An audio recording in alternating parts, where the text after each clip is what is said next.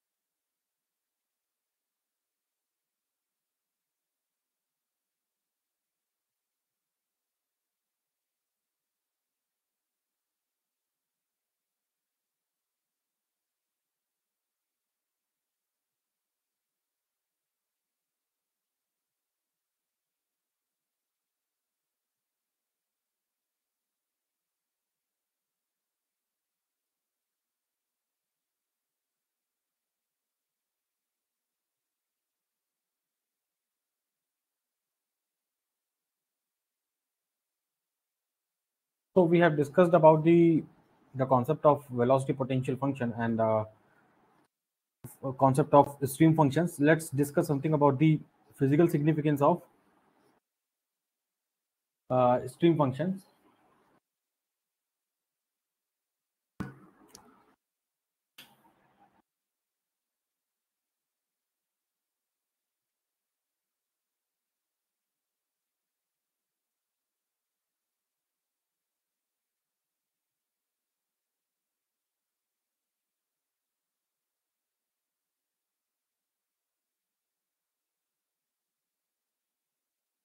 No, no, no, no, no. Today, how it is possible? 10:50 already will be there, right? No. So not only physical significance of physical significance of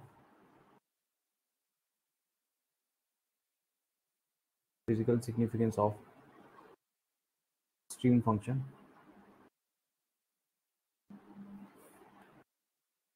Sign. So consider a flow domain like this. Here we have the y. Here we have the x. Now you try understanding. Here what we can have the streamlines psi 4, psi 3, psi 2. This is nothing but psi 1. Not visible.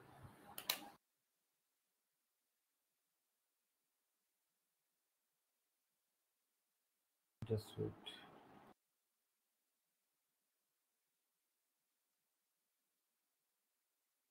Now it is visible.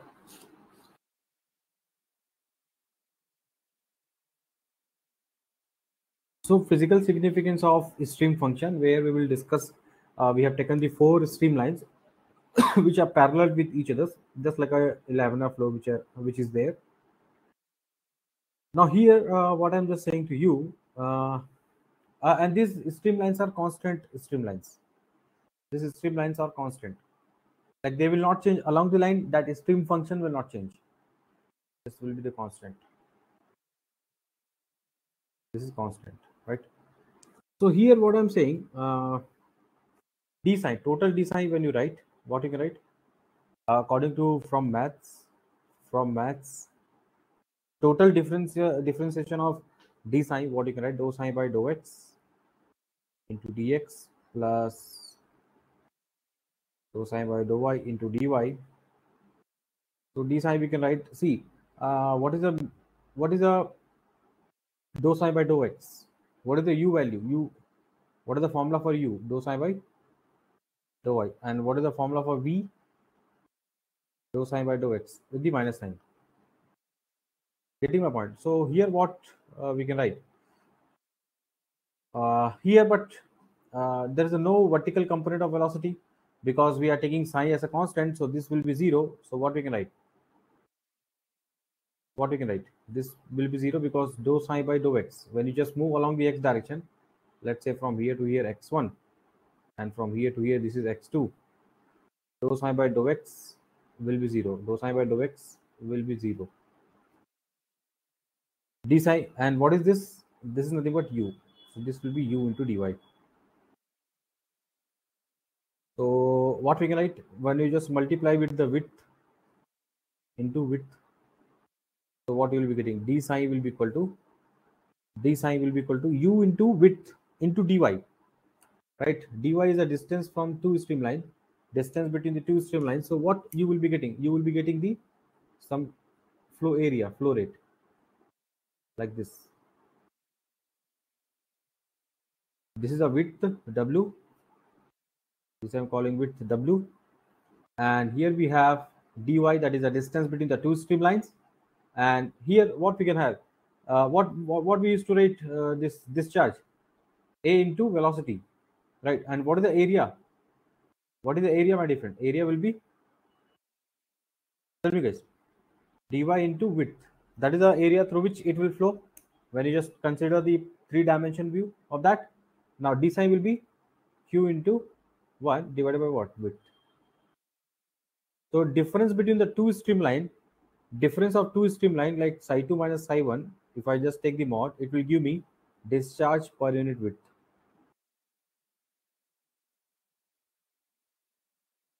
Make a note of it.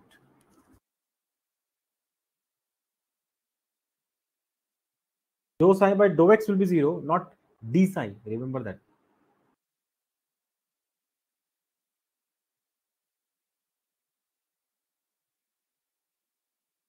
Now once it is done, let me know. This is also constant. This is also constant. Yes, yes. Discharge or volumetric flow rate, both are same. Q discharge, volumetric flow rate, all are same thing.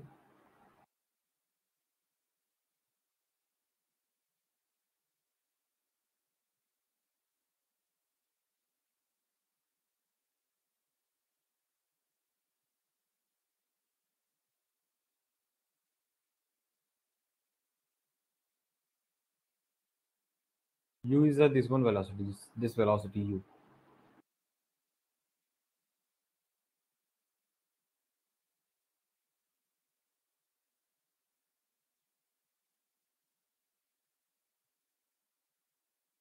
No, that is for all. For a very general case, this we are discussing.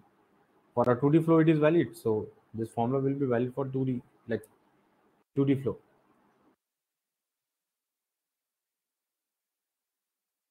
Equipotential flow, that is a different thing. Equipotential flow is about, they are talking about d phi, that is phi will be constant, right? That in that case phi will be constant, velocity potential function will be constant.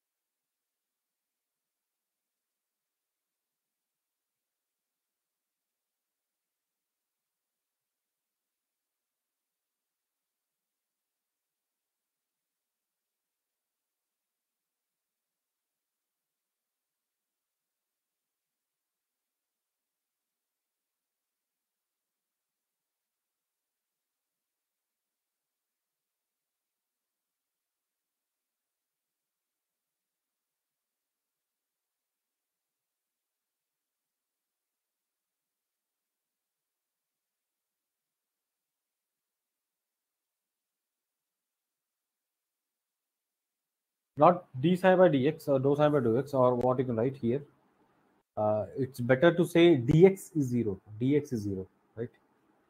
Because when I move from here to here, from one point to another point 2, I'm moving along the constant x.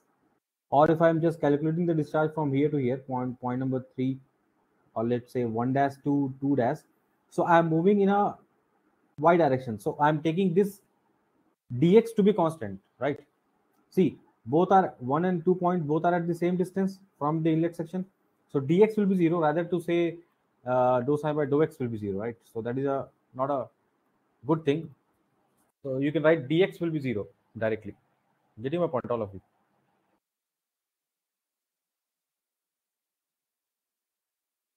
That's why we are writing this d psi between the 2 points, not along the same streamline. We are writing across the streamline, right?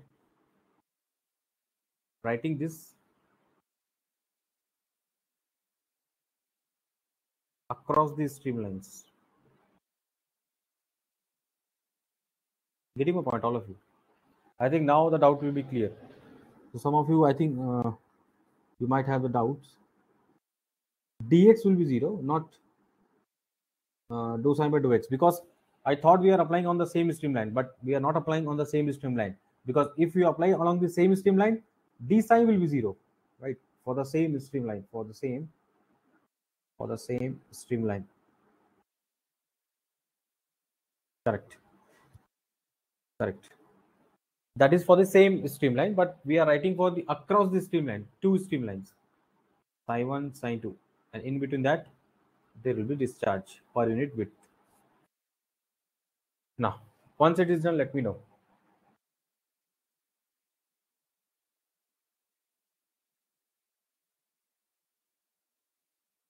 Is it done, all of you?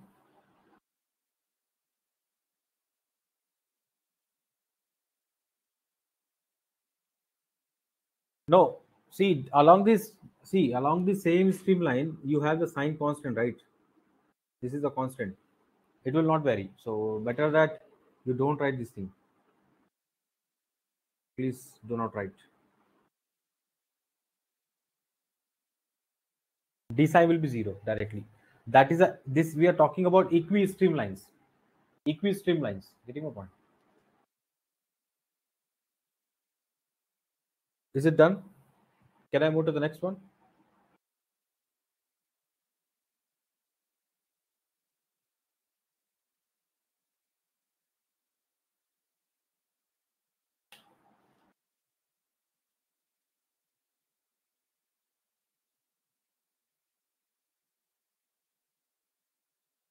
Please note down fast. Please join the class on time, guys. I cannot wait actually.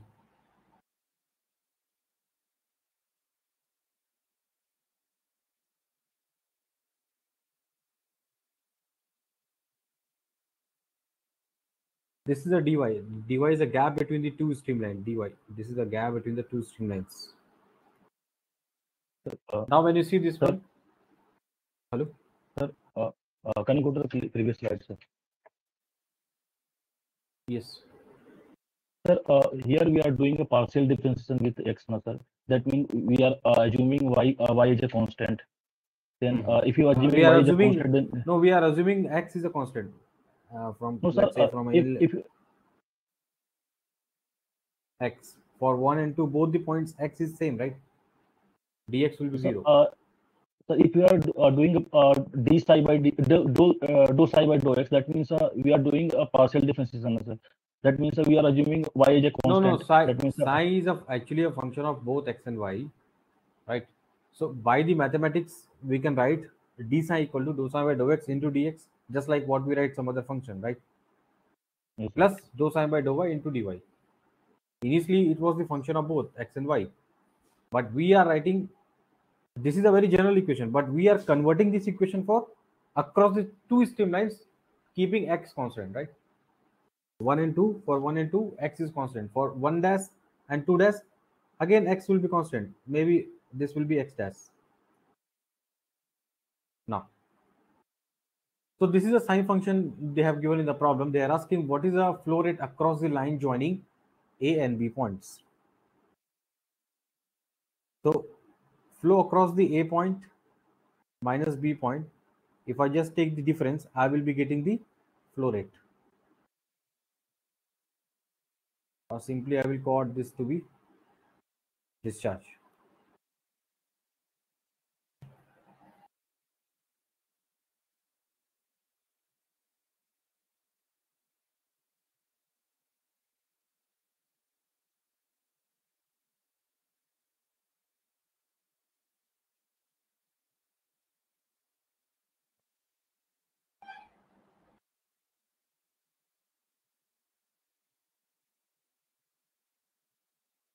Now, please tell me answer, guys, very quickly. Sine A will be at a point 3, 0. What is the formula we have? Directly put the values. Sine A 2 into 3 square into 0 plus x plus 1. X is what? 3 plus 1 into 0. That is 0 Psi at B, when you calculate 0 comma 2, you will put the values 2, 0. Again, that will be 0 plus 0 plus 1 into 4, that is equal to 4. So directly answer will be C.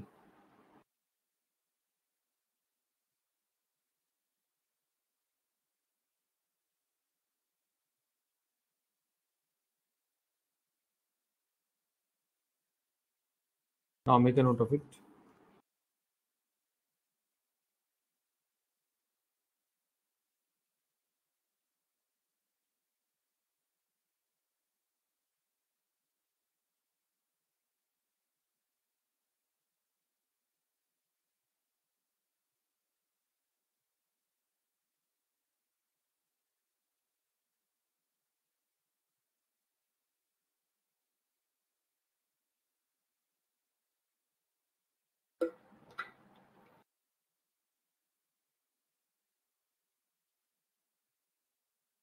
Is it done?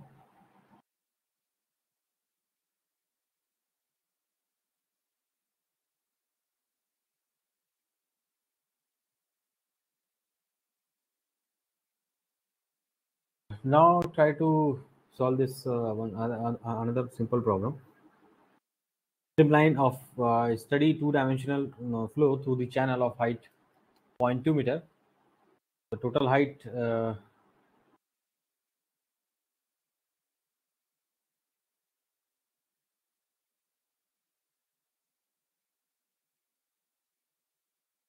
this total height is 0.2 meter. When you just calculate 0.2 meter, point 0.1 plus 0.05, 0.5 minus 0.10.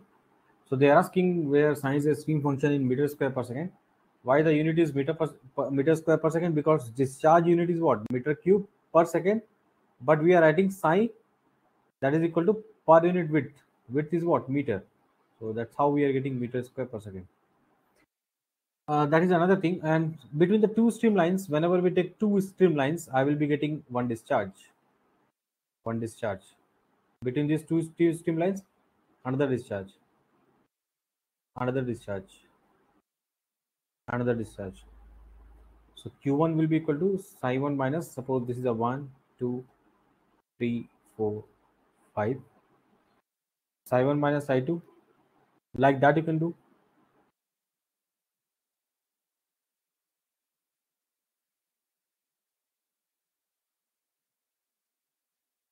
Psi 4 minus psi 5.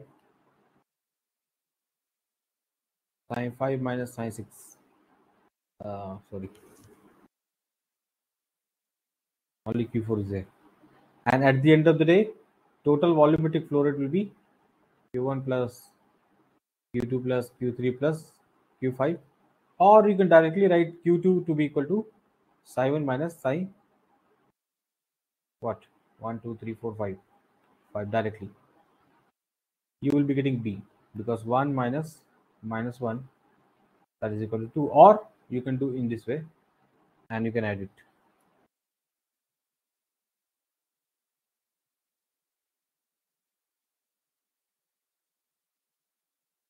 Now, what is the slope of equi-streamlines and equipotential lines? What is the slope of equi-streamlines and equipotential lines?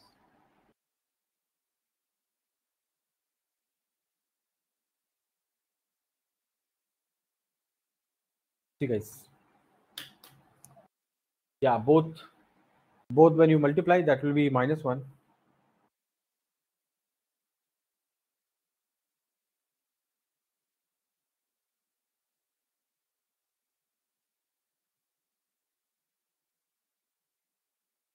Okay, fine. So here, I think all of you have noted down.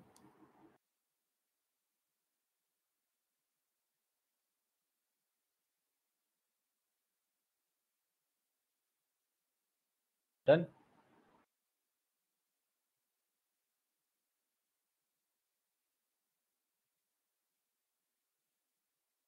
Now here, just note down equipotential function lines.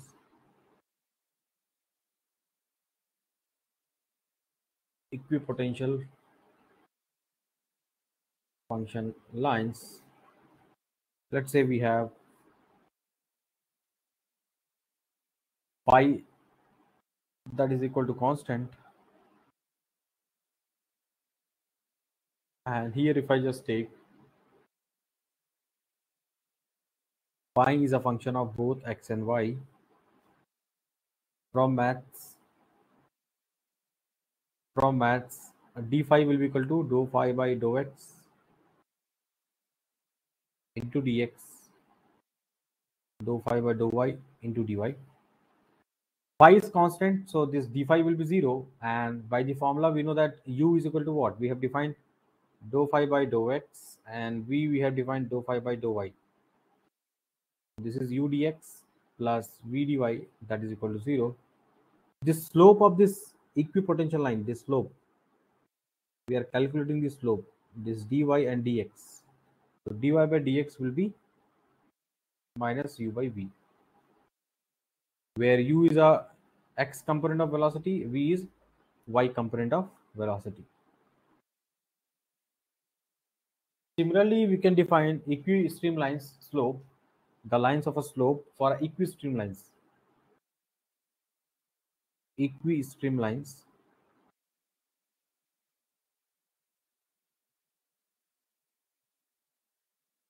where psi is constant.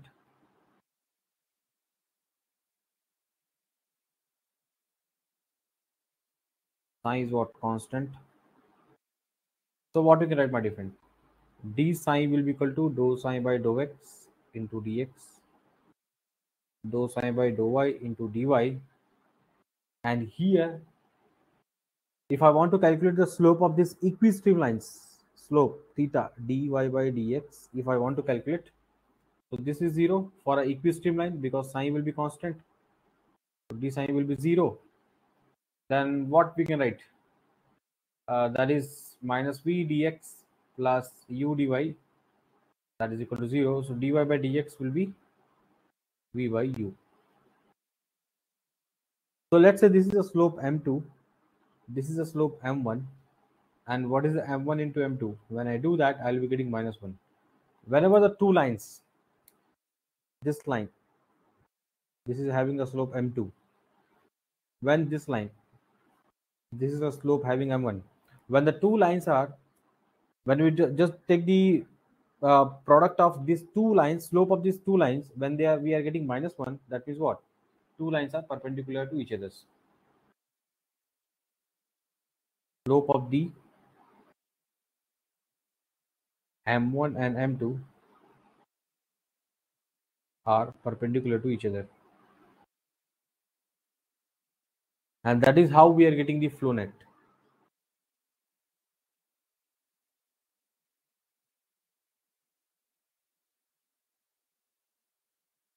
Flow net is a graphical representation of equipotential line and equistream function lines. Equistream function lines, rather to say lines, we can write equistream function lines.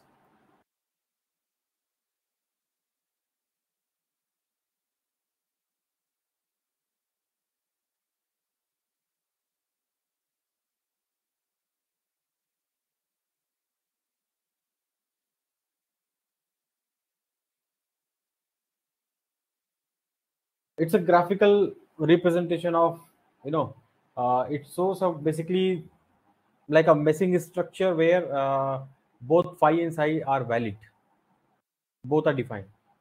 That flow net is defined only for 2D incompressible irrotational flow.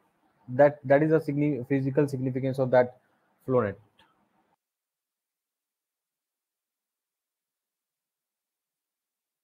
So here when I draw the flow net, it is something like this. So when you draw the flow net, it will be like this kind of.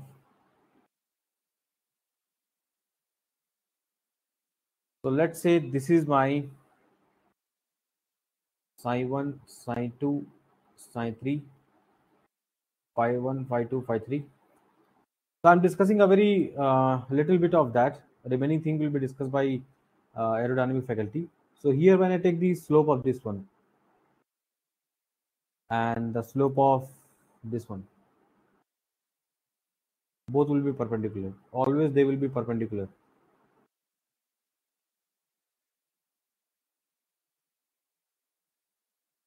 Right? No, they will always be perpendicular. Low velocity, high velocity, medium velocity, any velocity. What is flow net? It is a graphical representation of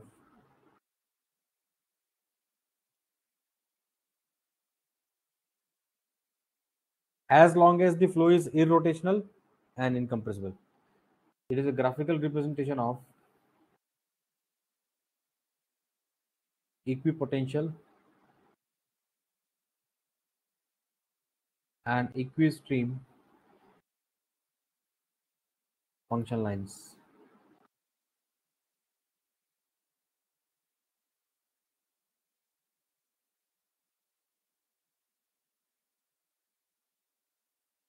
What about M1 and M2?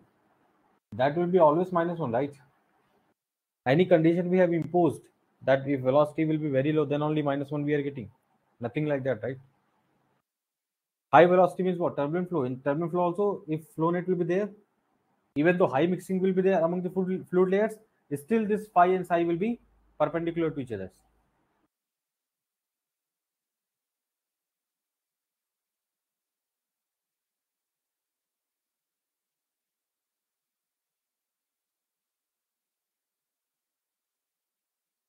Getting my point? Try to see on Google flow net for turbulent flow and just check it out whether any mergings are happening or not.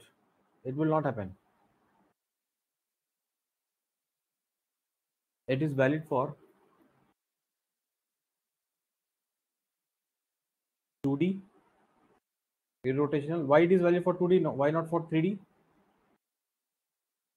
And incompressible flow. Incompressible flow. Why not it is valid for 3D? Because psi is not defined for 3D. Psi is not defined for 3D. And why it is valid for irrotational?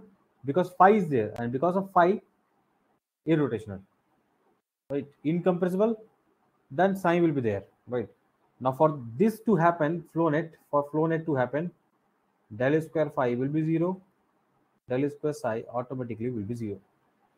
So the question they asked in aerospace, right, few years back, regarding one statement, indirectly they want to ask about flow net only.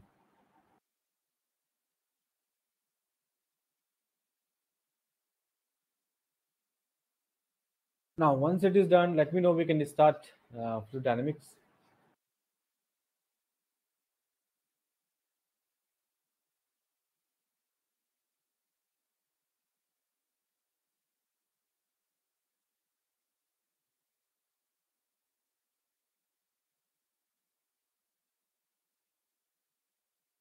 No, yeah, we are generally calling, see, we are generally, actually phi is a function of both x and y, right? In a particular flow field, you are defining the coordinate system, origin is there, and here x is there, here y is there, right?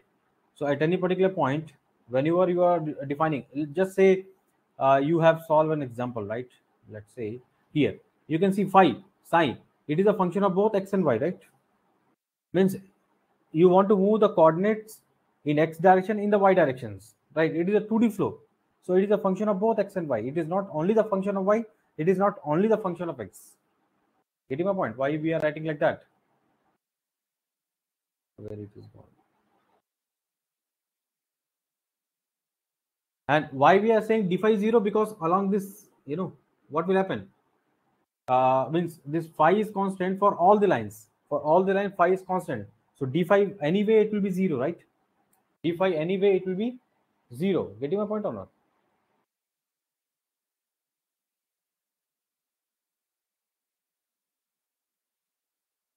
Yes or no, guys?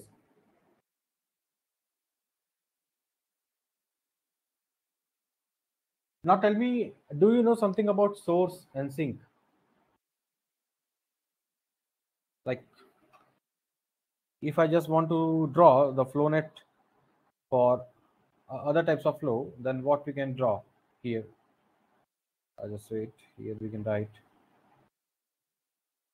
Wait, actually, I'm moving in a reverse direction.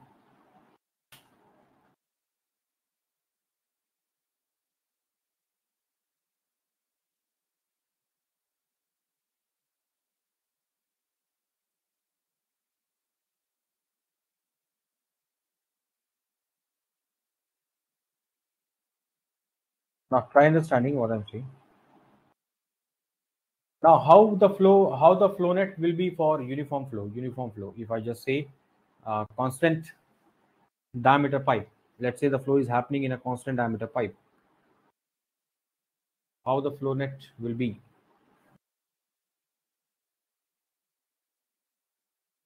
Uniform flow. Uniform flow. It will be parallel, right? This I can write psi 4, psi 3, psi 1, psi 5. And then how the phi will be? The phi will be perpendicular, right? Phi 1, phi 2, phi 3, phi 4. At any time, they will be perpendicular. So it is an example of uniform flow. What the example we can have? Constant diameter pipe in which the flow is happening like this. Now, whether it is a laminar or turbulent, the flow net will be like this only. Now, when we have accelerating flow,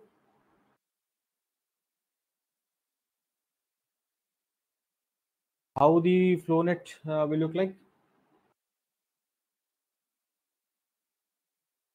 Can you tell me?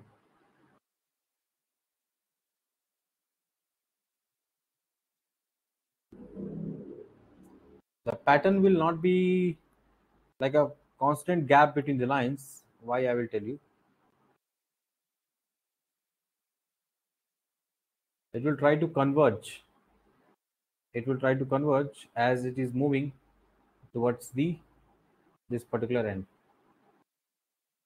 So when you see from here inlet section to here, the velocity has been increased. When the velocity has been increased, right, what is the discharge formula? Area into velocity. Velocity has been increased, right, and discharge is what? Discharge is basically the difference between the two streamlines, right?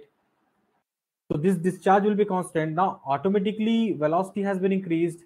For maintaining the constant discharge or to satisfy the mass conservation, area has to decrease in between the two streamlines. That's why area has been reduced. Here area is decreased. Here area is what? More as compared to that. If here area is what? A1. Here area is what? A2.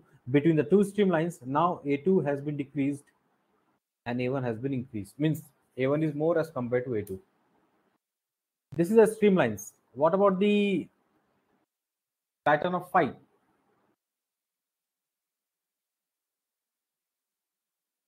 Like this: phi 1, phi 1, phi 2, phi 3. Right? At any point when you draw the tangent, they will be perpendicular. Similarly, what about decelerating flow? What about for decelerating flow?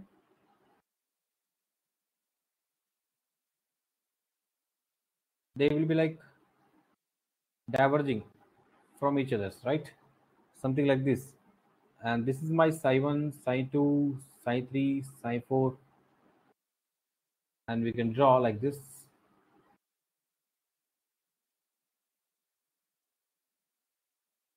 And the flow direction will be like this.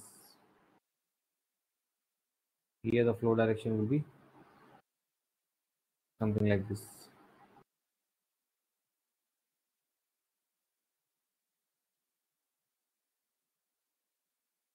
Note down. Once it is done, let me know. All the things you will discuss once again in aerodynamics subject, so you do not bother about that. Now, what will be the source? How the pattern of streamlines? How the pattern of streamlines? Source means sprinkles. When I just take these sprinklers, so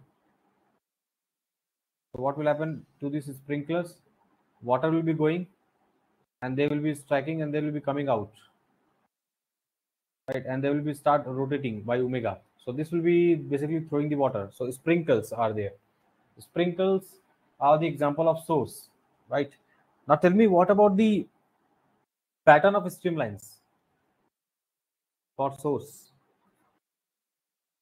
Where exactly? Circular motion is there. Circular means what? Circle will be there because when you draw the tangent, you will be getting the velocity vector, right? So definitely they are moving in a circular path because of a sprinkler. Example is what? Sprinkler. Now in this one, what you can write? Circle you can make. Different circles you can make. Right, like this. Or maybe you can just write not a circle one. Here, tell me guys, this circle will be for phi or sine? This circle will be phi or sine? No, I just thought of I just thought of swirling flow. No, not swirling flow. I am talking about source sprinklers. Now tell me, this circle is for phi. Now, how about the sign? What about the sign? It is radially outwards directions, right? Radially outward directions. Like this, can I make? Just check it out. Psi 1, psi 2, psi 3, psi 4. Because they will be directed radially outwards from the center of rotations. Getting my point? And this circle will be my phi 1, phi 2, phi 3. Phi 1, phi 2, phi 3. Correct. Yeah. Correct. That is correct. Now, nobody has confusion, right? Initially, I thought for swirling kind of flow, right? Swirling flow, what will be the pattern of streamlines? If anywhere we have the huge amount of swirling, right? Then it will be a circle one. Getting my point?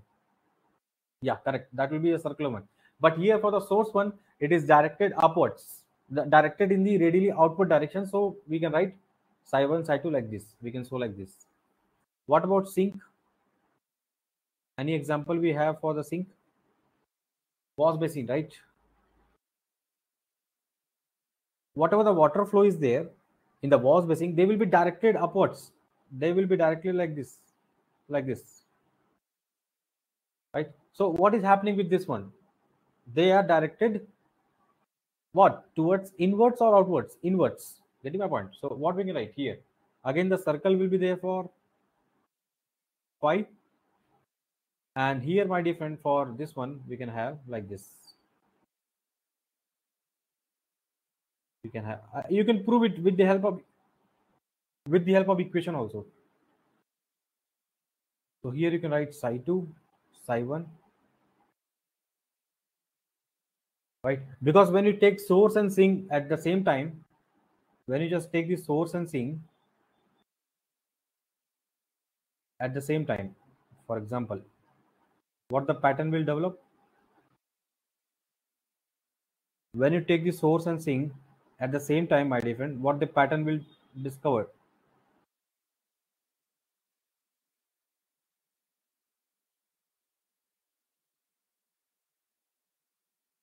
This is what the pattern doublet. You have seen that, right? When you take the source and sink at the same time, so when you draw like flow over the cylinder, right? Flow over the cylinder. When you just take the example, there will be combination. There will be pattern of streamlines. There will be pattern of streamlines. That will be combination of source and sink. Getting a point? That is a combination of source and sink, and both are placed inside the cylinder. This is a cylinder or sphere, whatever you can have. The pattern of a streamline, that is what has been developed. This is my phi 2, this is my phi 1.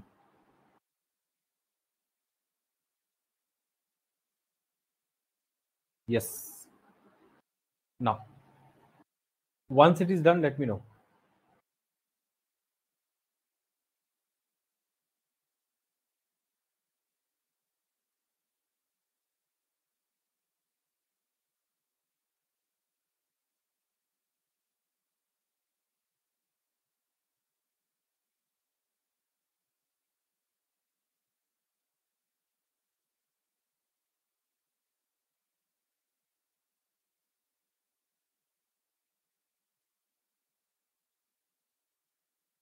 No, that will be discussed. That will be discussed by sir, aerodynamics, sir, because you have separate topic for this ideal potential flow theory. Now, tell me, ideal potential flow theory, what the assumptions we have made. Whenever the flow is assumed to be, let's say, potential flow on any surface, curved surface, then what will happen? Meanwhile, you can discuss and you can think of the answer. Let me start the fluid dynamics.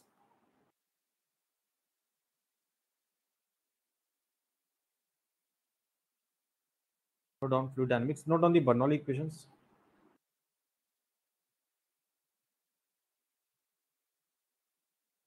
Bernoulli equation is an approximate irrotational incompressible. Yeah. Bernoulli equation is an approximate relationship between the pressure, velocity, and elevation height, and it is valid in the region of steady incompressible flow where the net frictional effects are negligible. So here, no, I'm asking you. Suppose we have cylinder.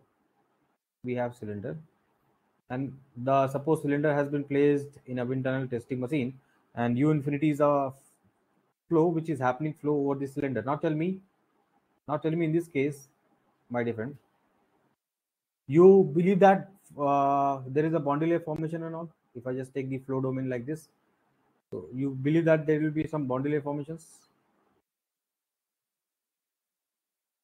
There will be some velocity gradient, and there will be something called flow suppression will happen. That's how the region of wake has been formed. But my question is, when you study ideal potential flow, so suppose now my flow is what? Viscid flow, right? Means I am considering my flow to be like viscid flow, but if I just assume completely in viscid flow, then what will happen?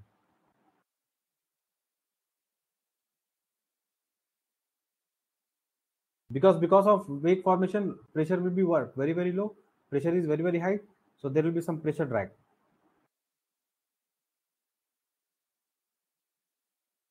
There will be some pressure drag. But when I assume my flow to be in viscid flow, there will not be any pressure drag. That is for sure. Will be there any boundary layer formations? Will be there any boundary layer formations in case of inviscid flow? There will not be any boundary layer formations. And when there is a no boundary layer formation, no viscous drag, no pressure drag, even no questioning about the boundary layer separation. So if somebody will ask you whether boundary layer separation can happen for inviscid flow, ideal flow, no. Answer will be no, right? So that's a small discussion I would like to take. Now it is over. Now you can just make it as a note point and you can note somewhere, because sometimes our mind doesn't go there, but actually it is very important. Bernoulli equation, when you write,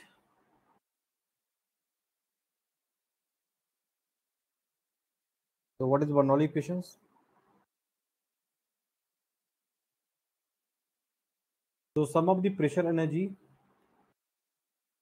kinetic energy plus potential energy will remains constant always, just like a conservation of mechanical energy, right? Conservation of mechanical energy. Here P by rho g is a pressure head. If I multiply with the, if I just multiply with the term called, see, unit is meter, right? And if I just multiply, if I want to convert into pressure energy, what should I do? Here, this is what? Kinetic head.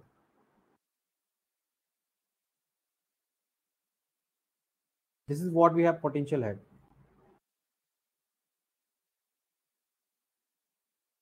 This is what we have, potential head. This is kinetic head we have and pressure head we have. Now, what will happen? What about the kinetic energy? Kinetic energy we used to write half of mv square. We can further write half of rho, or we can directly write, if I just want to write directly the kinetic energy, half of mass flow rate into v square. This is what we have, a rate of kinetic energy or kinetic energy we have, right? So, and what about the potential energy? mgh or mgz. Similarly, what about the pressure energy? What about the pressure energy, my dear friend?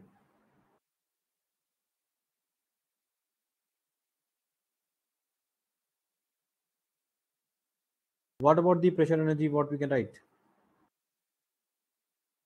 What is actually meaning of pressure energy? When you think of the pressure energy, what you can write?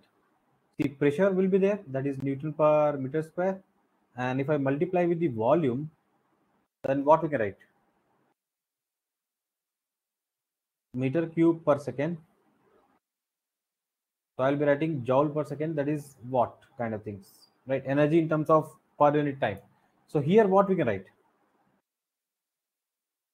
What is the pressure energy? What is the pressure energy term representing? Anybody? No. You might be knowing the Bernoulli equation, but you might not be knowing about the what we call pressure energy term. Very good. Flow work. Now, what is the meaning of flow work? And why it is required only in the fluid dynamics, not in the fluid statics?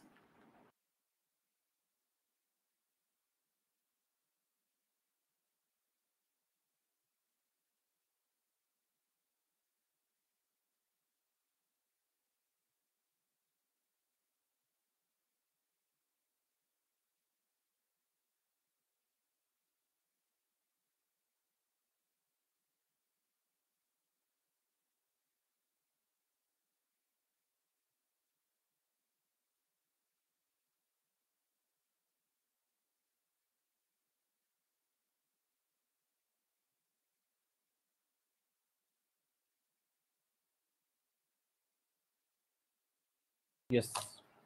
Now, when you understand here, so better you write this is nothing but pressure into volume, right? So directly if I write pressure into volume, so I'll be getting pressure into volume, right? P into V. That is like a flow work. That is like a flow work, right? This is nothing but flow energy. Minimum energy required for the fluid to flow across the control volume, or in the basically what? Uh, Basically to cross the control volume, this is the minimum amount of energy which is required. This energy will not be required for the what we call control mass system, right? For a control mass system, we do not require this thing. Why? Because see, for any what we say control mass, let's say this is the ball, we have only internal energy. But suppose this ball will be, we are treating like a control volume, and suppose some flow is happening over this one. So now we represent enthalpy, not by internal energy for open system. Very good. So we write H is equal to U plus PV. So there, apart from this internal energy, we have flow work there also. So this extra flow work which is coming, that is what, you know, this pressure head or pressure energy. That is also required. Kinetic energy also required, and maybe fluid is there at some height. So pressure energy, means potential energy, will also be having in the fluid element.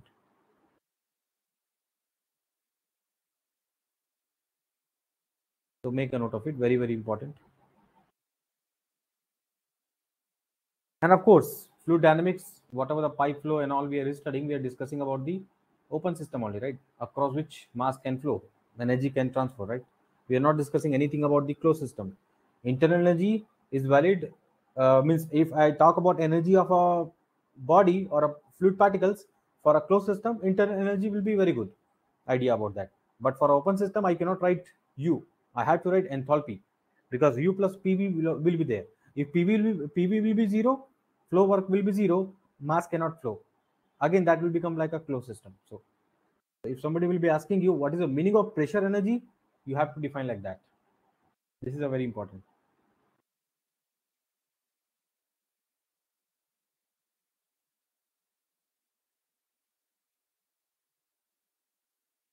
Now we have to see the assumptions in these equations, and that is a very important assumptions that we have to discuss.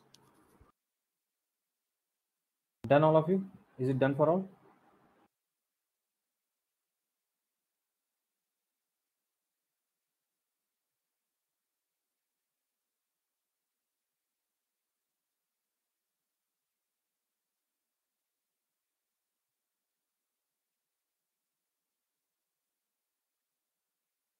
Now, try understanding what I'm just saying to you. Okay.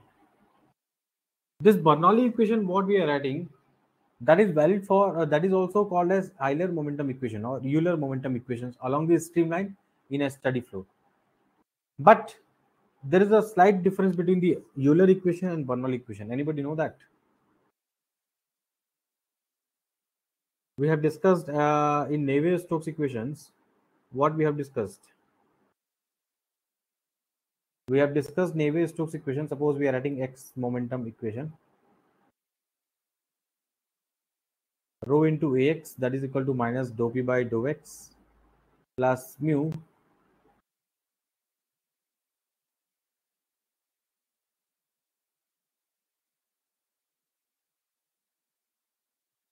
body force term. When this viscous force will be 0, when the viscous force will be 0, then we have this equation to be called as Euler equation.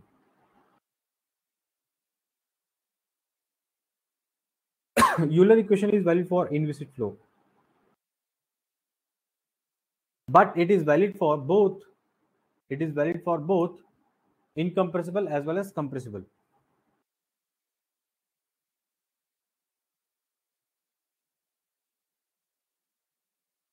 Compressible fluid and incompressible fluid.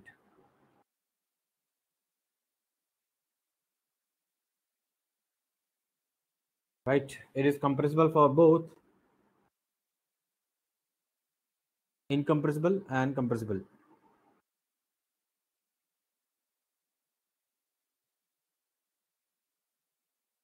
Yes, it is only valid for inviscid and valid for both compressible as well as incompressible. So your Navier-Stokes equation will become what? Minus dou p by dou x plus body force term.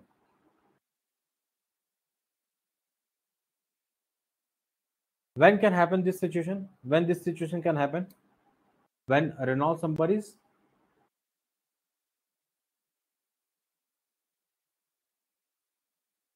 very, very high. What is a Reynolds number? Inertia force to the viscous force.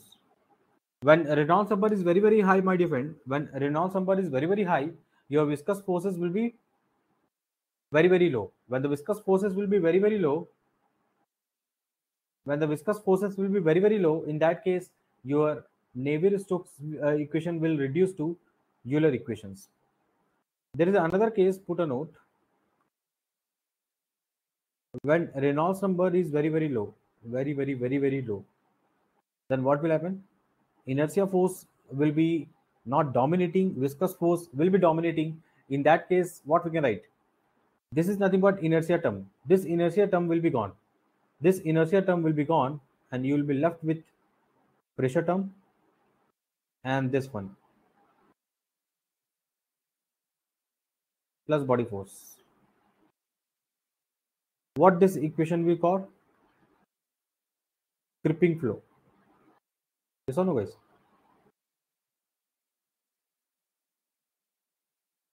All of you are getting my point or not?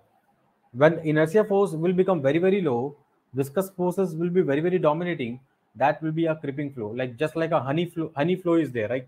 Honey is a highly viscous fluid, right? When it is flowing, you will not feel anything, that it is just moving like a solid body only. Very, very, very, very. Suppose you have honey. When you take out honey, what will happen? It is highly viscous fluid, right? So it will not at all flow that smoothly or that fluently. So that is nothing but creeping flow. Another example of creeping flow is, suppose you have object, right? Basically this particular object is traveling in the downward direction in an atmosphere. So you will be having what will be there? You will be having buoyancy force, drag force. All the forces will be acting on a particle. This particle, right? This particle, whatever the flow will be there, that we can treat it like a creeping flow, right? Viscous forces are dominating in that case as compared to the inertia force, because particle is what? Of very, very small mass. Small mass means small inertia will be there, right? So that is like a creeping flow. Now, once it is done, let me know. Make a note of it. So Euler momentum equation, we have to write dp by rho. Not we have to write rho. We cannot take rho outside of this integration, because rho we are treating like a not constant one. We are generalizing this for compressible and incompressible both. Incompressible and compressible.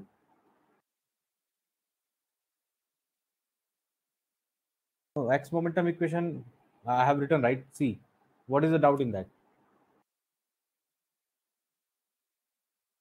No, you just go back to fluid statics. There we have discussed this particular x momentum equations. This is the viscous term, right? When the Reynolds number is very, very high, viscous term directly gone, right? I'm not saying that mu is 0. I'm saying this particular term will be gone. As this term will be very, very negligible as compared to inertia term as well as pressure term. This is the pressure term. This is the inertial term, or rather to say inertia term, right?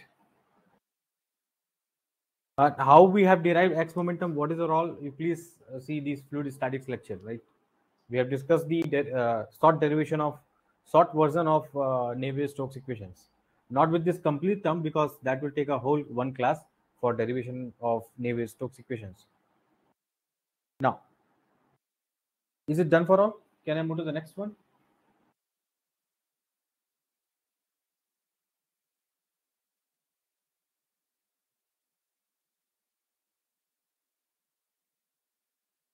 So, yes.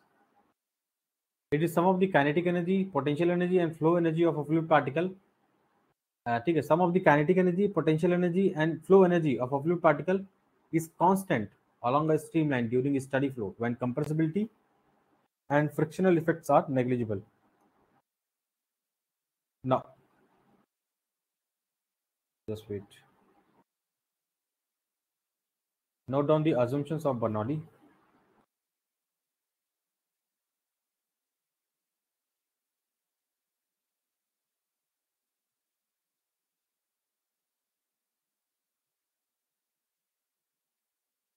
Assumptions of Bernoulli equations. That is a very simple equations we have. What are the assumptions of Bernoulli equations we have? The flow must be inviscid.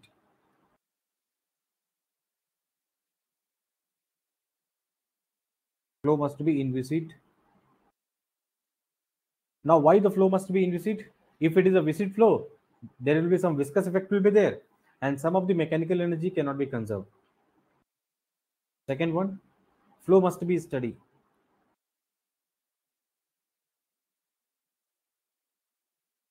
I'm talking about ideal Bernoulli equation. Ideal Bernoulli.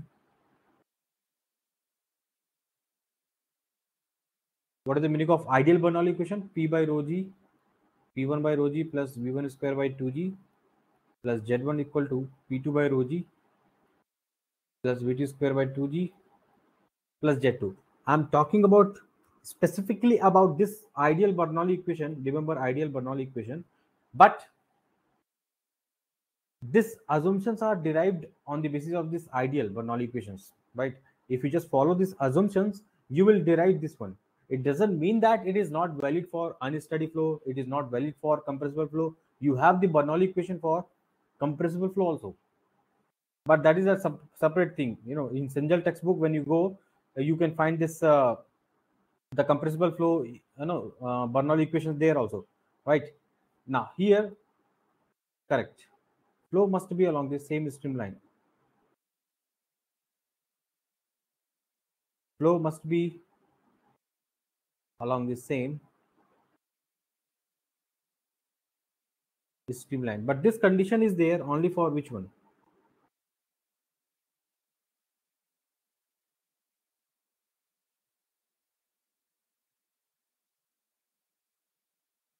There is the one important assumption is there. What is that important assumptions we have? Important assumption is that, tell me guys, even though in viscid flow we have, there is a no chance of rotationality, but still why we are bothering about flow must be along the same streamline for rotational flow. Very good. For rotational flow, my friend, like a force vortex flow. For a force vortex flow, right? For a force vortex flow, when you are applying the two points, you have to apply Bernoulli equation between the two points along the same streamline, not somewhere here and there like this. 1 point is here, 1 point is 2 point is here. You cannot apply like this. Why you cannot apply? Because see, it is an invisible flow but rotational. Externally we have applied some kind of rotation. Fourth one, Bernoulli equation can be applied anywhere. Bernoulli equation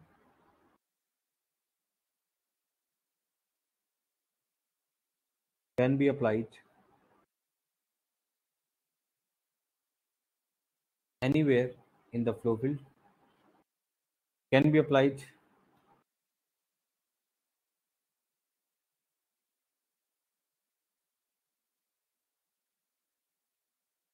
in between 2 points, and that 2 points need not to be on the same streamline.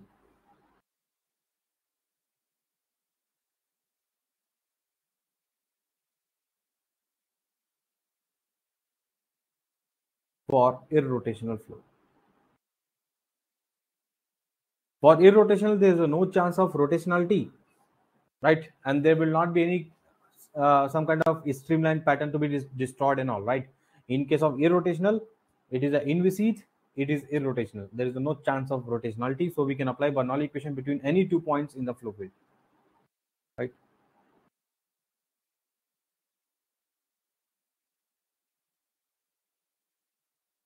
Note on the fifth assumptions. What is the fifth assumptions we have? Anybody know that? Flow must be, or fluid must be incompressible.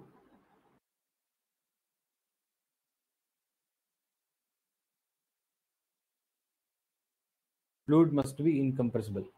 Now, once it is done, let me know.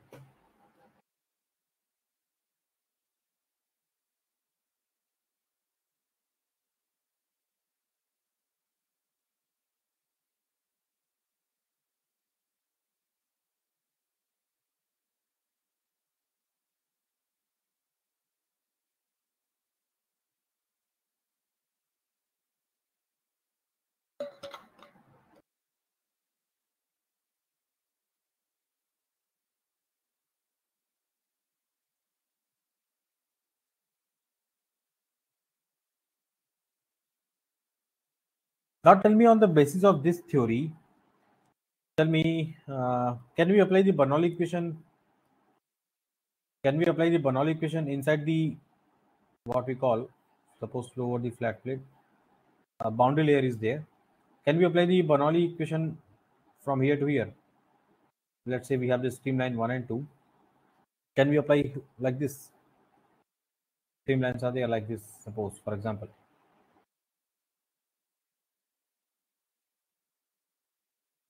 Point number 1, point number 2. See, inside the boundary layer we have viscid region plus rotational region is there. And you can apply the Bernoulli equation when you have inviscid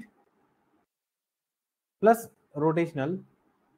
You can apply, right, along the same streamline. Along the same streamline. Then tell me, why don't you think that whatever the airfoil theory lift is there, whatever the lift theory is there for the airfoil, right?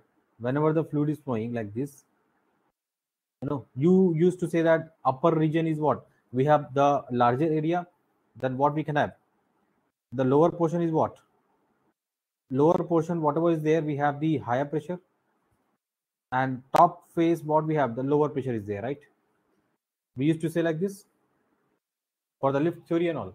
Tell me, guys, what is the theory we have?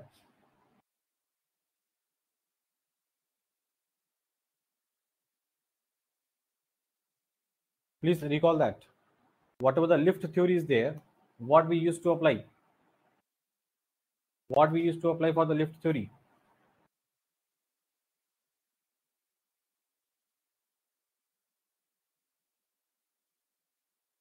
Upper region is a low pressure region, a very, very high velocity regions, right? Because air has to travel a longer distance Here air has to travel from point number 1 to point number 2 a longer distance. Now to meet at the same point, it has to travel with some high velocity, and here it can travel from 1 to 2, 1 dash to 2 in a very short shorter distance is there. So this velocity has to be low. So according to Bernoulli, what will happen? According to Bernoulli, what will happen? Tell me, guys. So here the lift theory will be saying that pressure is high, pressure is low, lift will be generated. But is that true?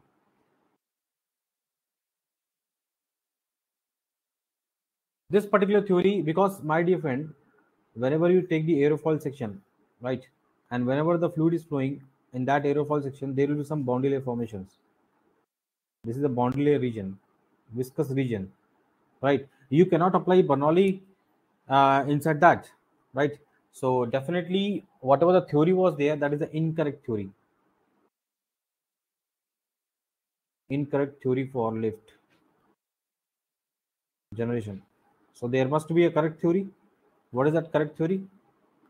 Anybody know that?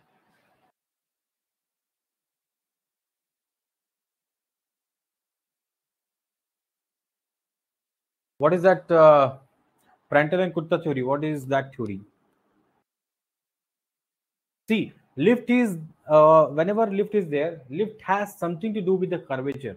You know, whenever we have anything curvature, right? So definitely curvature is there.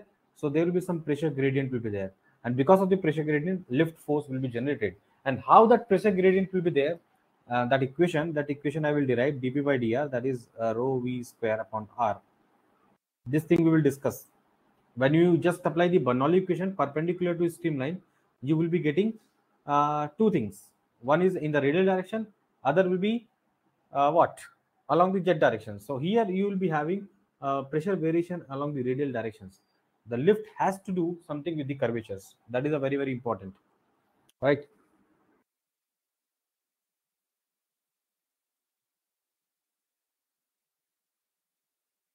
But most of the time you will find this particular, yeah, whatever you guys are saying, that is also correct, but this theory is incorrect. Don't say in interview, right, how the aircraft is flying.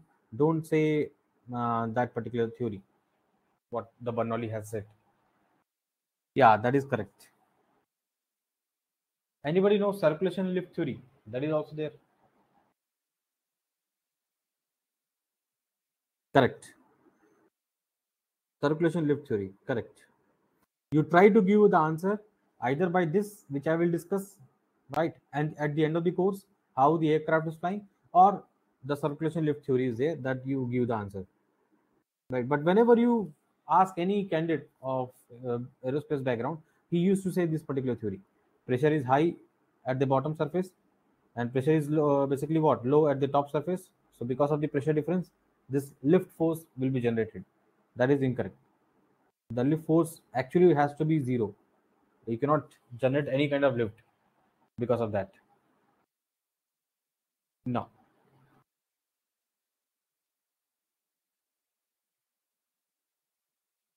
Now can I move to the next about this Bernoulli equation with the head loss? This is a real Bernoulli equation.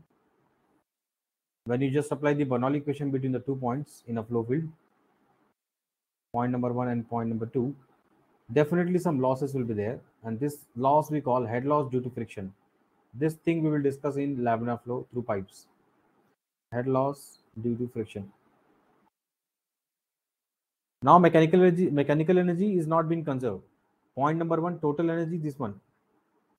But point number 2, the total energy is not, means we made equal to E2, but when you just consider only this portion, E2 ideal, actually it has to be equal to E1, but it is not equal because some part has been taken by this HF. That is a frictional energy.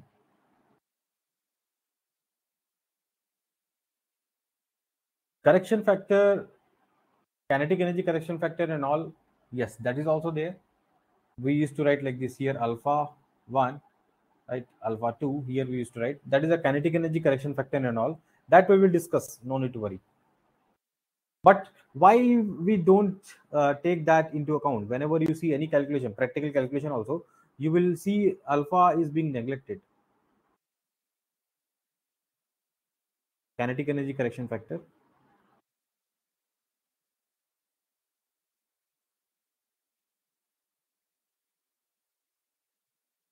That kinetic energy correction factor will be taken as almost equal to 1.03 for a turbulent flow, right? In a real practical situation, most of the flows are turbulent flow, and the values of turbulent flow, basically kinetic energy correction factor is 1.03. Even for a laminar flow, when you consider alpha value is what, 2. So when you multiply 2 with the v1 square by 2g, the 2 multiplication will not change that much, right? In most of the flow situation, the pressure energy dominates as compared to the kinetic energy term. So multiplying with the 2 doesn't make sense until unless that flow is a very laminar, very low Reynolds number. But in case of, suppose, most of the cases we have the turbulent flow, right? In nature, why we have the turbulent flow? Because most of the cases we encounter the situation with the airflow, right? And airflow which is having a very low viscosity. What is the Reynolds number? Rho v L by, suppose, mu, right? Viscosity is very low, so automatically Reynolds number suits up. Even though you have been flowing with a 5 meter per second or 10 meter per second, still viscosity is very low for the air, such a way that Reynolds number suits up, and it gives rise to the values of what? Turbulent flow, right? So what will happen in this case? We have the value 1.03. 1.03 doesn't make sense, right? Almost equal to 1. So we don't multiply with this alpha, kinetic energy correction factor, in actual conditions. But this HF is very important, and it plays a very important significant role in pumping power, right? When we just pump it with the help of some pump, we have to supply extra energy, that is rho g q HF. That is what pumping, basically extra power we have to give. If we are not giving, we cannot flow that fluid. Now, once it is done, let me know.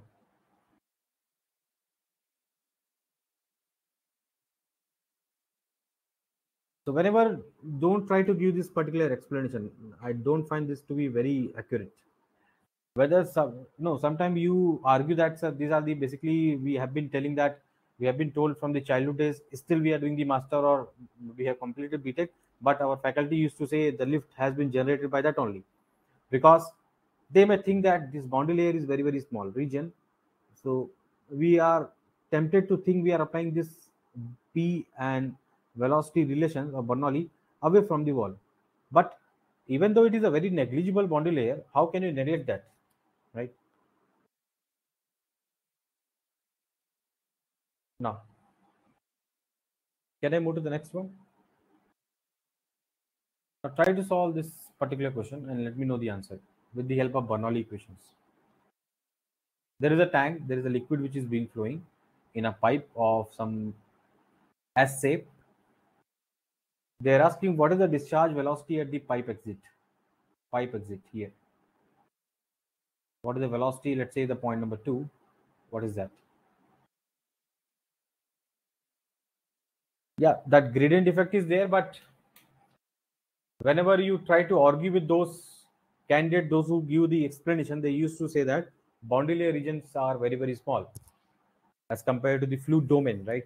Whenever you do any analysis, you select the flow domain, right? Suppose you are taking CD nodal, in that analysis you are taking, then definitely you will take some domain. What is this? Some inlet velocity. This is what you have, what you call outlet pressure condition, no slip condition.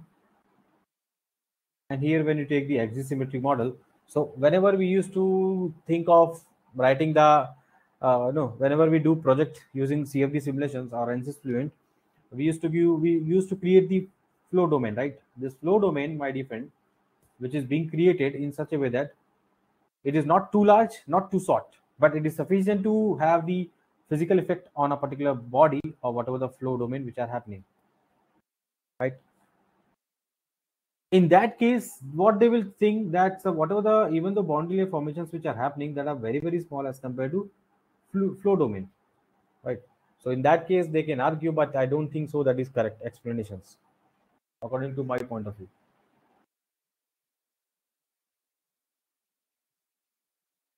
So you can apply the Bernoulli equation between 1 and 2. 2 points I have taken.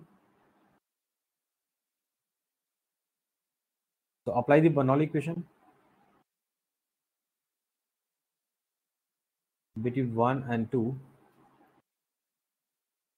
P1 by rho g. What is the height? Let's say this is my reference. From the reference point, point number 1 is there at a height of what? H. And what is my Bernoulli equation at, this total energy at point 2? P2 by rho g plus V2 square by 2g plus this height will be capital S minus small h. Now P1 and P2 both are what? Atmosphere, right? Just at the pipe exit. Pressure is what? P atm. Here, what is the pressure? At the free surface, P atm. So this 2 will be gone. What is the velocity at the free surface? Free surface is like a static fluid, right? And it is also there in a big tank. Suppose this is a tank and we are writing what is the velocity at point number 1. That is almost 0. This is 0. So what we can write V2? Under root of 2g small h. B will be correct. Here, why we are neglecting this one? Because we can write Q divided by area. Area of the tank, we can assume that very, very large, such that velocity will be almost negligible. Whether you consider here velocity, here velocity, here velocity. What about the velocity term?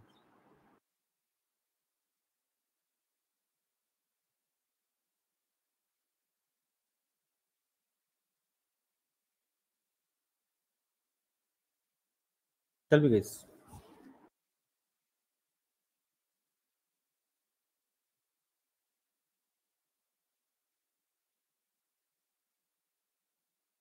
No, tank area has not been given, right?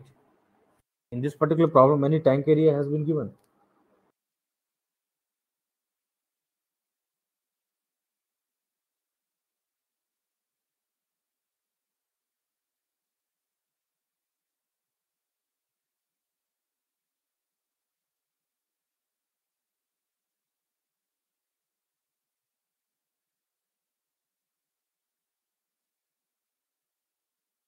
So whenever you have the reservoir we can consider the point, at any point velocity we can consider to be very, very small, right?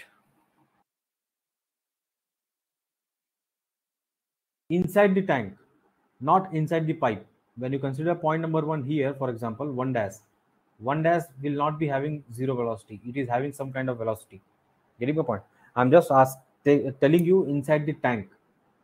Suppose here 1 double dash, that is 0. Getting my point, all of you? Yes or no, guys? All of you are understanding?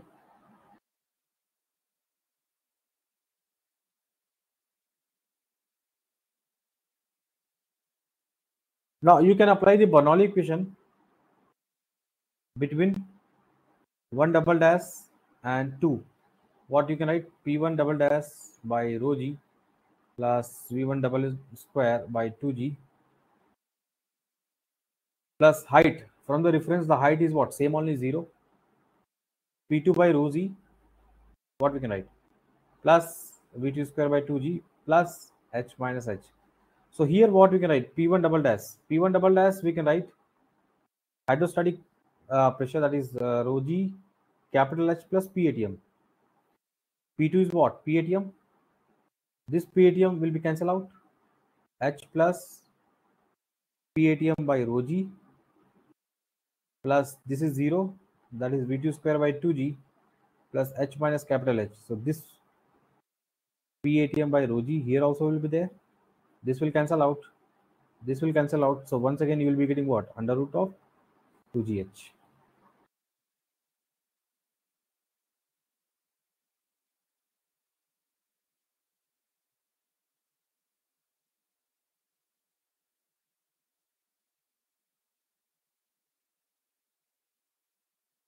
That how now some of you might be again argue that, sir, you mentioned in the assumption Bernoulli equation applicable along the same streamline. Yes, They may have these streamlines like this. They may have these streamlines like this. 2 point, 1 point, even 1 dash are along the same streamlines. Same fluids are there. Fluid row here also, fluid row, right? All the things are has been satisfied. Getting not yes or no, guys? All of you understanding?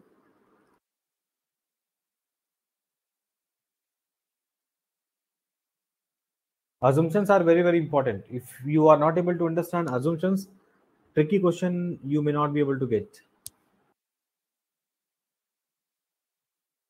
Once it is done, let me know. We can discuss few more constraints regarding uses of Bernoulli equations.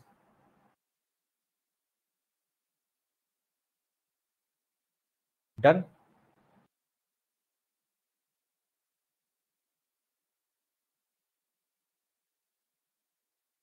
Here we have the practical some restrictions on the Bernoulli equations. Let's say ideal Bernoulli equation. I'm talking about ideal Bernoulli equation.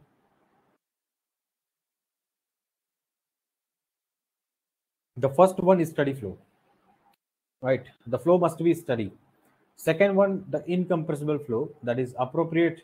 If the flow Mach number is less than 0.3, we can assume that flow to be incompressible flow of incompressible fluid when the density changes are very less than 5%. In that case, we can assume the Mach number to be less than 0.3, and that flow will become what? Incompressible flow. Frictionless flow, inviscid flow, that we already talked about that, right? And flow must be along the same streamline. Different streamlines may have different Bernoulli constant, right? This one. But this is rare for irrotational flow. The Bernoulli equation is same everywhere, right? Irrotational means there cannot be any viscous effect, there cannot be any rotationality effect. So definitely we can apply Bernoulli anywhere.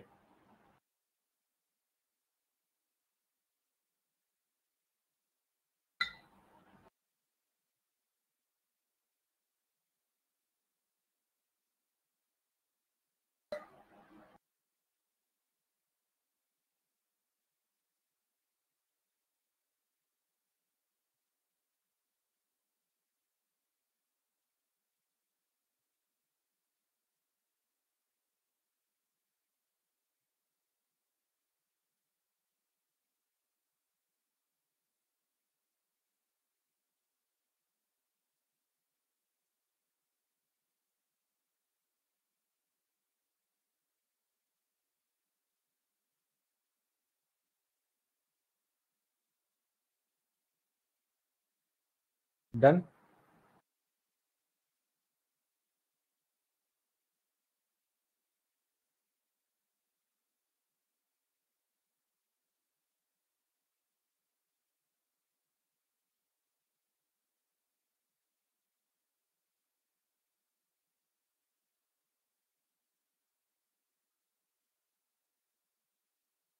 So whenever sometime in the problem they mention assumptions that uh, Bernoulli equation applicable for incompressible flow.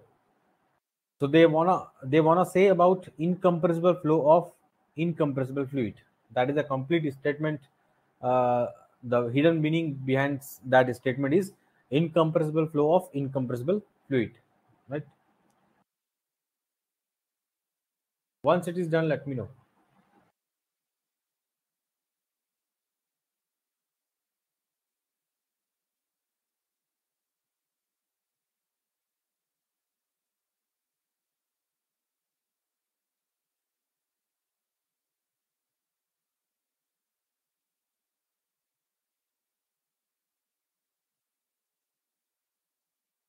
Done, guys?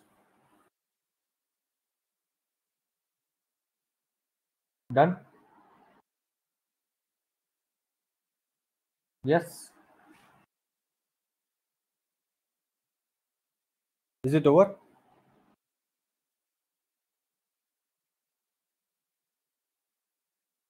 Now, when you think of this model, let's say aircraft is model, is there not a prototype, actual one? I'm just we are assuming that to be a model one, which is being tested in a wind tunnel.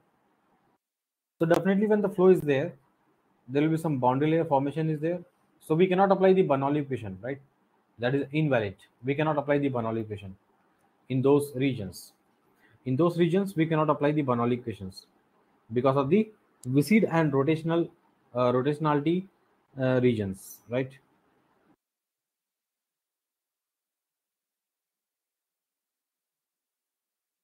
Bernoulli equation invalid. We cannot apply. Now, when the flow is happening, again there is a boundary layer formations. Again, we cannot apply the Bernoulli equations. They are also near to the turbine. But let's say we have the wind turbine which is being placed in this section. Again, we cannot apply the Bernoulli equation between 1 and 2. We can apply from 3 to 1, 2 to 4. We can apply. But in between this section 1 and 2, we cannot apply. Why we cannot apply? Bernoulli equation is not applicable. Ideal Bernoulli equation not applicable.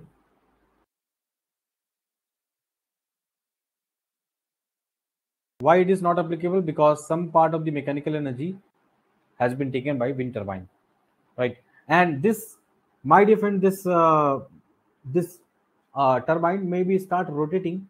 Once it will start rotating, my different, it may destroy or it may disturb the streamline structure of the flow, right? Here, whatever the streamline is there, which is being converging like this after putting this wind turbine, they may start getting mixed. This streamline will be start getting mixed, right? The pattern of the streamline will be disturbed. The pattern of the streamline will be disturbed, right? So what we can write here in this region,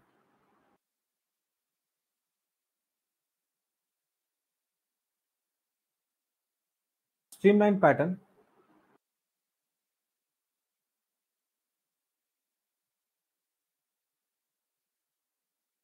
may get disturbed, right? If streamline pattern will get disturbed, if the streamline pattern gets disturbed, then mixing might be there. Mixing will happen. What will happen? Viscous or friction dissipation will happen. Friction dissipation.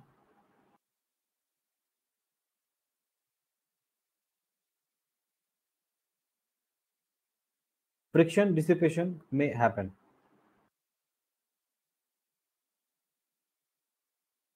Make a note of it. Once it is done, let me know.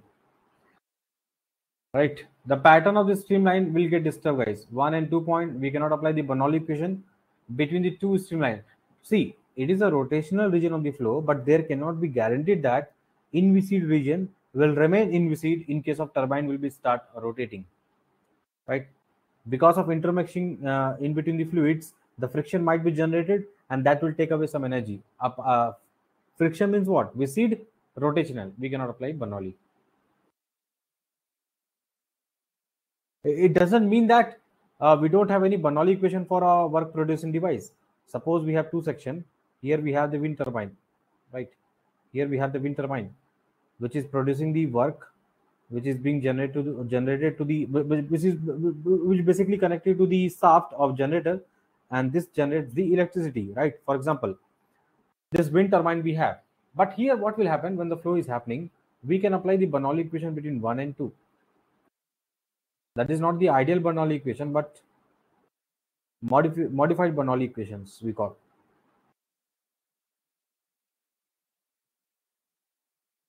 Plus work of turbine. Like this. That is a real Bernoulli equation, or rather to say, modified Bernoulli equations. But ideal Bernoulli equation, we cannot apply. Correct. Yeah, that is also, yeah, correct. That is also some of the energy can dissipate in increasing the angular velocity of turbine. Well, of course, how the turbine will start rotate.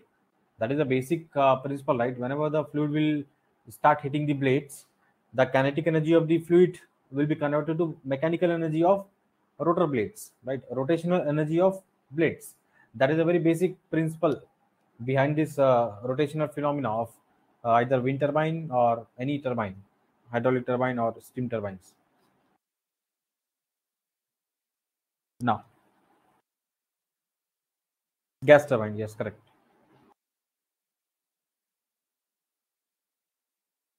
Now, is it done, all of you?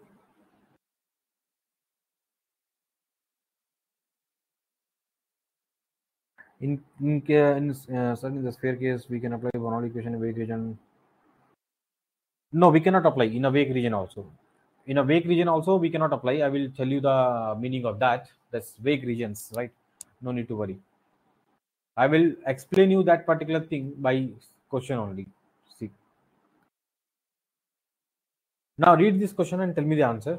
The streamline pattern along this sphere, which is being there, or cylinder they have given. This cylinder, they have given only one dimensions. Other dimension, let's say this is like this cylinder. And the flow is happening like this. Flow is happening over the cylinder like this, right? Flow is happening over the cylinder, something like this. So now when the flow will be start happening over the cylinder, oncoming flow is steady, irrotational, incompressible. So we can apply Bernoulli equation between any 2 points, 1 and 2. Even we can apply Bernoulli equation between 5 and 6. Can we apply the Bernoulli equation between 1 and 6? 1 and 6. They are not on the two. They are not along the same streamline, but on the two different streamlines. Still, we can apply. We can apply as long as the flow is irrotational, incompressible, steady. But we cannot apply the Bernoulli equation between 3 and 4. This is a nothing but low wake region, right? The flow separation has happened, and because of that, the wake region has been formed. This wake region is, my dear friend, this is a wake region. Actually, this is nothing but vortex. Now, what is the so special thing about the wake region? Wake region, there is a specialty about the wake region is that it is a low pressure region.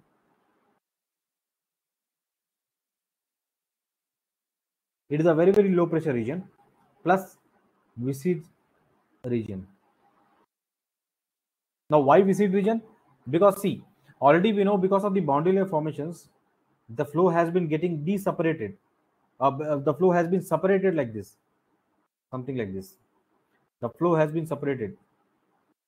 Flow separation line. Now, what is happening, right? What is the region behind the flow separation? The region behind the flow separation is the fluid near the solid surface comes to the rest conditions, right? And after a certain point of time, they will be start reversing its directions. They will be start reversing its particular directions. When they will be start reversing in a particular directions, what will happen? Tell me guys. Huge amount of viscous force they will import, right? Because see, what will happen? Upcoming air which are flowing, this is the cylinder, upcoming air which are flowing, right? Because of the boundary layer formations, we know that already this is a viscous region, right? Already the boundary layer regions are highly viscous region. In that also, some boundary layer separations, flow separation has been occurred. So flow near the solid surface, near to the flow separation is very, very rest conditions. Is like almost dead, right? In that also, the fluid layer which are coming, right, it is getting mixed with this dead body. So that is also getting slowed down, right? That is the one bad effect of that. Even though some of the fluids from the back side of that is start flowing in the reverse directions, and they'll be start dragging that dead body all around the what? All around the surface of the cylinder. So again, that is what the viscid region. Now my question is, don't you think that is a very misconception about the flow separation? See, here we have the cylinder, and here we have the flow domain. Here, when you think of this region till here, it is like a velocity is increasing, pressure is decreasing. But again, this region is what? Velocity is decreasing, pressure is increasing. So adverse effect is there where dou P by dou X is greater than 0. Pressure is start increasing, right? But tell me when the pressure will be start increasing in this direction, in this particular domain, that's why the flow is start reversing. So don't you think it should be a high pressure region, the wake region? Why it is of low pressure region? That is my question. You know that flow separation has been occurred because of adverse pressure gradient, An adverse pressure gradient means P is very, very high here, P is low here, let's say. That's why the reverse phenomena has been happening. So don't you think that pressure has to be very, very high? Pressure is very high here. Anybody know the answer, or should I answer it? Flow separation I will not discuss separately. I am discussing through this question only. So be very, very attentive.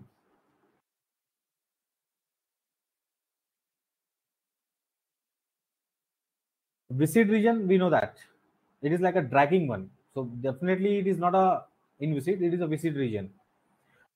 Correct.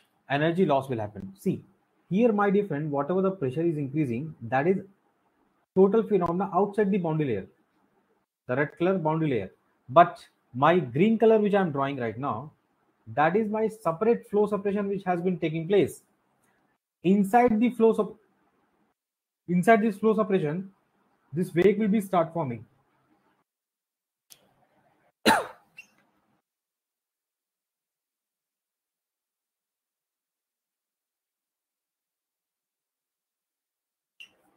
When this wake will be start forming, my dear friend, and this is like a dead body, you know, the flow has suddenly stopped.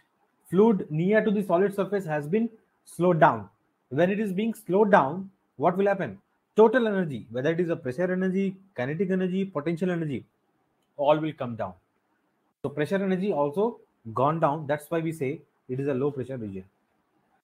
Even though you have the pressure very high here in the boundary layer regions or outside the boundary layer, right? But you don't have any high pressure region when the flow separation has been occurred. This is a flow separation line. And when the flow separation lines has been happened, there's a no validity of boundary layer theory at that section, right? That is invalid theory of boundary layer when we have the flow separations. You have the valid theory till this point, till this the flow separation has not been occurred. The moment flow separation has occurred, there's no point of talking about boundary layer theory.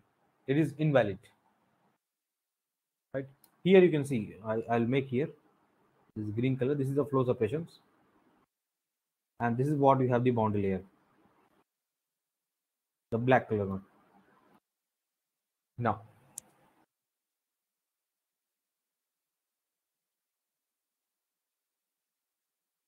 once it is done, let me know.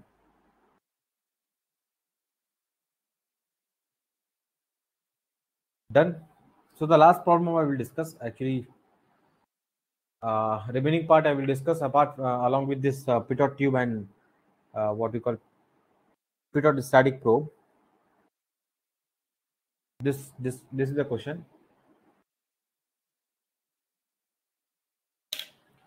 Let me know the answer. What is the answer for this question?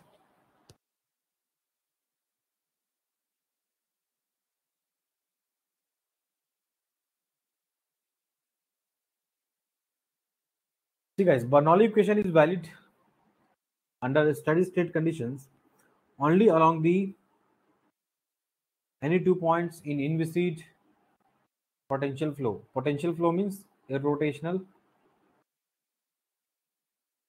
incompressible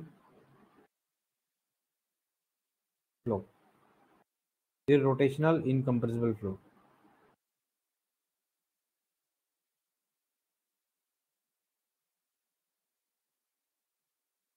See, all of you done the mistake. Anyone know the correct answer?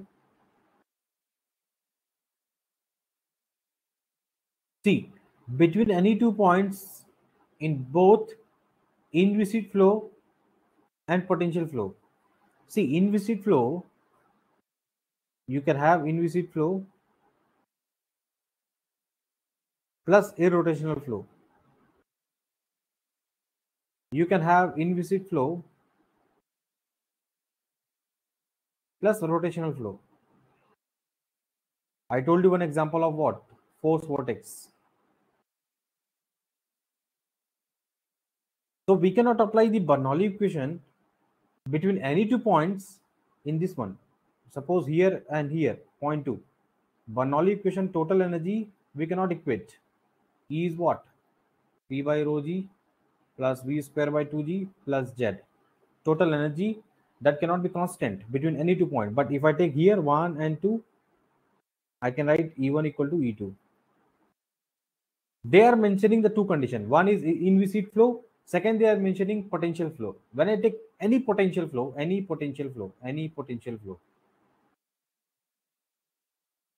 potential flow is what? Irrotational plus incompressible. And all the irrotational flows are inviscid flow. So we can apply Bernoulli equation between any 2 points in that potential flow. That is a valid statement. But between any 2 points for an inviscid flow, we cannot apply Bernoulli. Right? So only along this streamline, if you are having this streamline 1 and 3, then only you can apply E1 equal to E3. Right? In the inviscid flow, and between any 2 points in a potential flow, A will be correct. So, sorry, make a note of it. What is the D statement? Only along the streamline in both. See, potential flow anywhere we can apply, right? So again wrong. C, between any 2 points in inviscid flow, again wrong. This is wrong statement. And only along this streamline, that is also we can apply anywhere. So example is force vortex. So they want to test through this question whether you know about force vortex or not. So you can see that in GATE exam they are testing everything. They are not at all leaving any single topic also, minute topic of important segments.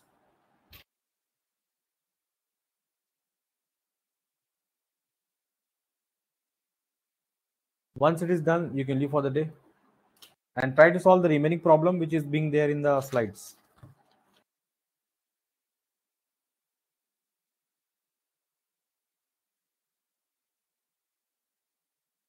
Thank you all.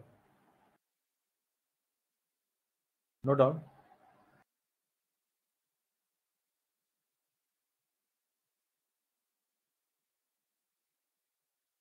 Done for all?